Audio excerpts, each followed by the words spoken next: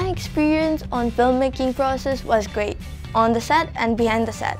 As the child actor were my sisters, we had great time. And when we were researching about climate change, we found out that it was a serious issue. हाम्रै वरिपरि भइरहेको घटनाहरू देखेर हामीले यसलाई बाल नदिएको जस्तो भयो अनि त्यसै कारणले यो filmmaking processमा we learned more about filmmaking and also about climate change. So this was my experience. So here it goes.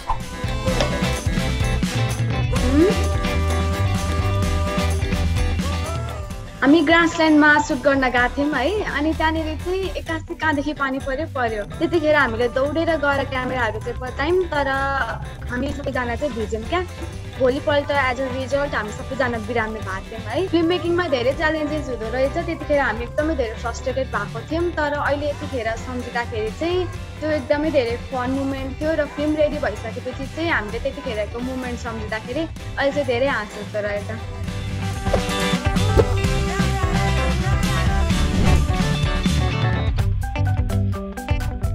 I have learned a lot throughout this film that I just made, and I learned that most people in my locality, which consists of farmers, including my protagonist, have been struggling a lot because of decreasing production rates and irregular rainfall, seasonal changes, and a lot of other parts of climate change, which I just feel is wrong.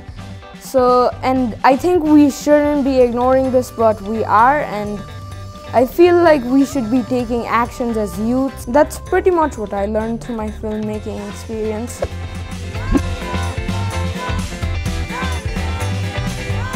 While shooting for the film, I myself learned so much about climate change.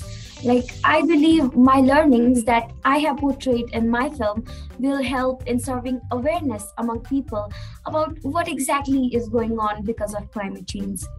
Filmmaking is such a powerful language, and if more youths get to be indulged in this powerful language, more voices will come up.